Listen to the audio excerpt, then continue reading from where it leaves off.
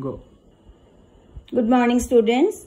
Today I am going to teach the poem The Deer and the Hunter, page number 21. Lo, the wind blows soft and free, gently whistling through the trees. The sky is dark, the stars are out, a full moon casting shadows about. Wind blow हो रहा है, soft and free मतलब एकदम gently breeze चल रहा है. Gently whistling through the trees. जब wind आता है, जब breeze चलता है तो एकदम पेड़ के अंदर से एक बहुत अच्छे से gently चलता है. The sky is dark, the stars are out. उस टाइम क्या अंधेरा है, बिल्कुल अंधेरा है, बट तारे चमक रहे हैं. Full moon casting shadows about. Full moon की टाइम है, मतलब पूर्णिमा का रात है, तो अपना चांद अपना जो चमक है वो बिखर रहा है एकदम से पेड़ के अंदर से. द फ्रेश न्यू स्नो ले crisp on the ground, there is no movement not a sound. Fresh एकदम ताजा नया स्नो मतलब बर्फ क्रिस्पी ग्राउंड में पूरा बिखर रहा है. There is no movement not a sound, कोई मूवमेंट नहीं है, कोई आवाज नहीं है. Yonder stands a bob-tailed deer without a thought or fear. वहाँ पे एक bob-tailed deer, छोटा सा कट वाला पूंछ वाला डियर वहाँ पे खड़े हैं.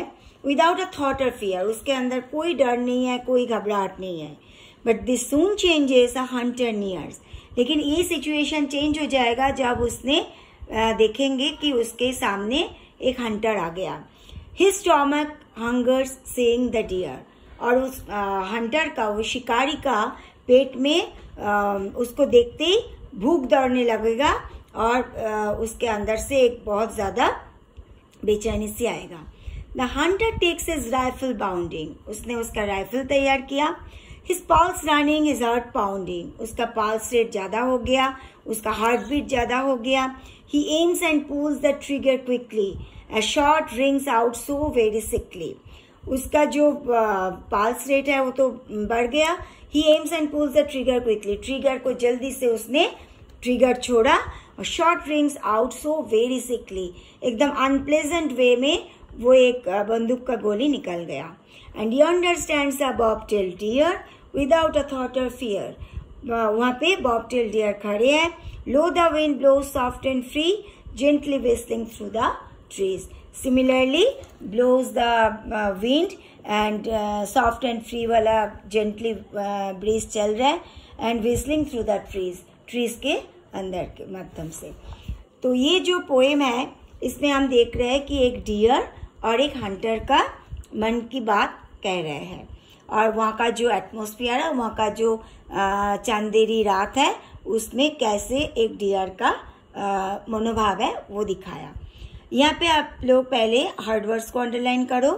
Number 1 blows, number 2 gently, number 3 whistling, number 4 casting, number 5 shadows, number 6 fresh, then movement, then yonder, then bob-tailed, then stomach, then rifle, bounding, pounding, aims, trigger, sickly, bob-tailed, whistling, gently. And this poem is written by James Thornton. Now you write the word meanings also. Whistling, casting, yonder, pounding, trigger, bob-tailed. You have to write the word meanings. At first you have to write the hard words, then word meanings. Your handwriting should be very neat and clean. Now exercise B. Read the poem and complete the following lines.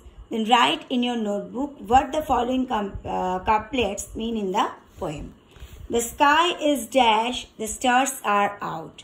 The sky is dark, the stars are out. A full moon casting shadows about. The fresh new snow lay crisp on the ground, There is no movement, not a sound. He aims and pulls the trigger quickly. A shot rings out so very sickly. Lo, the wind blows soft and free, gently whistling through the trees. And vocabulary and appreciation. Soft wind, like that.